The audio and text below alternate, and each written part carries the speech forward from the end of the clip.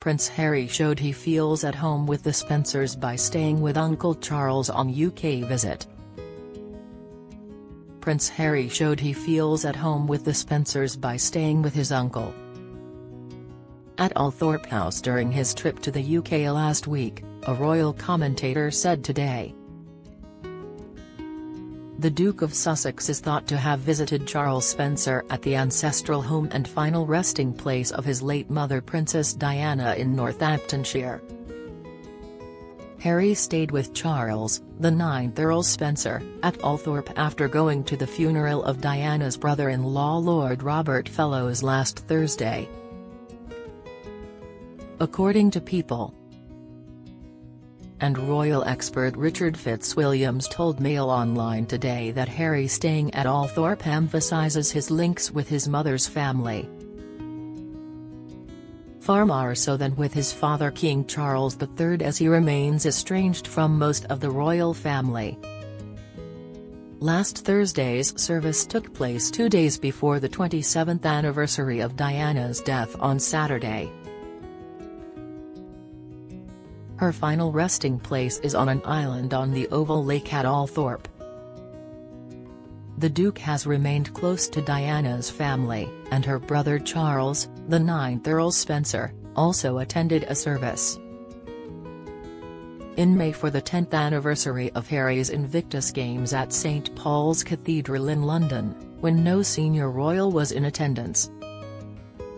It was claimed by The Times on August 15 that Harry decided to stay in a hotel during this trip in May after turning down an offer of lodging at Buckingham Palace. Today, Mr Fitzwilliams said that Harry's decision to stay at Althorp last week is, of course, understandable so near to the anniversary of his mother's death. But he continued, it does, however, throw into sharp relief the apparent breakdown in relations not only with his brother, to whom he has reportedly not spoken for 2 years, but with his father, who is fighting cancer. Harry made a surprise appearance at Lord Fellowes' memorial service at St Mary's Church in Snedisham, Norfolk, and is then reported to have travelled to Althorp. The funeral was also attended by Prince William, but witnesses claimed the estranged brothers kept their distance and sat apart at the back of the church. One member of the congregation told People, most people were astounded that Harry came. He was on remarkably good form, and you could tell he was very pleased to see everybody. And he was very pleased that he had come over. And Mr Fitzwilliams added, the announcement of his staying at Althorp after the memorial service intentionally emphasises his links with his mother's family. Perhaps it will be they, and not members of the royal family, who will support him when the Invictus Games are held in Birmingham in 2027. He also said, it remains to be seen if and when Harry will return again to Britain during his father's illness. What is clear is that he feels at home with the Spencers, and who can forget Earl Spencer's oration at his mother's funeral? Who knows where that might lead in the future? Mail Online has requested comment from Charles, the 9th Earl Spencer, and representatives of the Sussexes about reports that Harry stayed at Althorp. But the claims are likely to be true given the US publication's close links to the couple. Last month, The Times reported that Harry was offered lodging at Buckingham Palace while visiting the UK in May but turned the rooms down to stay in a hotel. Prior to this report, it had been believed that Harry had asked his father to stay in a royal residence on the trip, but appeared to change his mind and instead opted for a hotel. But the Times article suggested Harry was offered rooms in Buckingham Palace while his father was staying at nearby Clarence House. A source told the newspaper at the time, I don't know what more the king could have done. He offered Harry to stay at Buckingham Palace, but that it seems even that wasn't good enough. It was far from clear what the Duke's plans were. When it came to it, there was no space in the King's diary in between treatment and other scheduled events. Harry did not see the King during the trip, with the Duke releasing a statement that said his father did not have time to meet with him. The source added, "It makes Harry's decision to stay in a hotel all the more strange when the palace would naturally offer all the security you could wish for. It would also have made more sense from a point of view of seeing his father, as it would be easier for the King to see his son if they were staying nearby." On his latest trip, Harry chose to stay at Althorp, the 13,000-acre estate where Earl Spencer and Diana grew up with their two sisters, which is a hugely poignant location for him. Harry revealed in his controversial memoir Spare in January last year that Meghan kneeled and put her palms on Diana's grave at the estate in 2017, and asked his late mother for clarity and guidance. On the 20th anniversary of her death, Harry and Meghan had rowed out to Diana's final resting place on an island. After some time reflecting, he sensed Meghan wanted a moment to herself by the site. "When I returned, she was on her knees with her eyes closed and her palms flat against the stone," Harry wrote. In May, Earl Spencer revealed he was overcome with emotion when a friend gave him a handmade canoe as a present for his 60th birthday.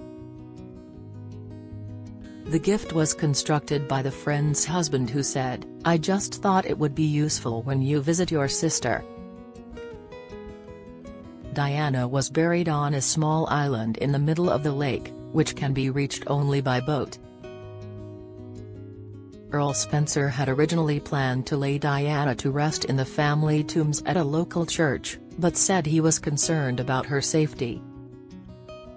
On Saturday, he marked the anniversary of his sister's death in 1997 by paying tribute on Instagram, sharing a series of newspaper cuttings from her early life. Diana died in a car crash in Paris when Harry was just 12 years old. It comes as separate reports emerged last night that Harry has no interest in leaving the US and returning to royal duties in Britain. The Duke has reportedly sought advice from trusted former aides on how to mastermind a return to the UK. Nearly 5 years after he and Meghan stepped down as senior royals. But sources close to Harry, who turns 40 this month, told the Daily Telegraph that he is settled in California with Meghan, 43, and their children Archie, 5, and Lilibet, 3. They also claim that Harry has an amazing new set of friends in the US and several projects on the horizon. He is preparing for a trip to New York where he will take part in charity engagements. According to the Mail on Sunday, he has turned away from his Hollywood publicists and resorted to texting former confidants from his old life on how to mastermind a return from exile in the US. They are reportedly willing to help him build bridges with his old life in Britain, with some referring to it as Operation Bring Harry In from the Cold. It was said that marked the first stage in a potential strategy to rehabilitate Harry and repair his relationship with King Charles. Harry has also chosen not to update Spare ahead of its release in paperback next month, nor to give interviews to publicize it, which could be seen as an olive branch. But William is still understood to be deeply hurt by Harry's sustained attacks on his family. According to friends, he does not discuss Harry, and is instead focusing on his wife, Kate, who is still undergoing treatment for cancer, their children and his work. The brothers are not believed to have spoken properly for 2 years. Harry flew out of Los Angeles on Tuesday and slipped into the UK without fanfare. The prince, who is suing the UK Home Office for withdrawing his police protection. When he quit royal duties and left the UK and says it is unsafe to bring his wife or family here, then travelled to Norfolk to attend the memorial. Harry, whose PR team had previously briefed friendly media to say he would not be flying to the UK for the funeral, is not believed to have travelled on to meet with his father at Balmoral. King Charles III has been in residence at his Scottish estate with Queen Camilla. Harry and Charles last saw each other briefly back in February, when the prince flew to the UK from California for a meeting that lasted barely 30 minutes. After Charles' cancer diagnosis was announced, Harry then returned to London once more, in May, but his father's diary was full with work and his cancer treatment, and they did not meet. Meanwhile, it has emerged that Harry and Meghan have parted company with another American PR advisor, Christine Walsh-Schirmer, the 10th staff member to leave in 3 years. She has joined PR giant Brunswick.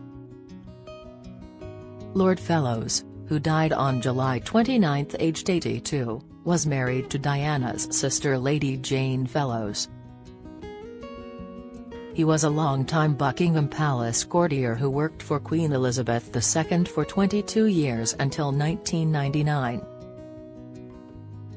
This was a period which covered both the breakdown of his sister-in-law's marriage to then Prince Charles and her death in 1997.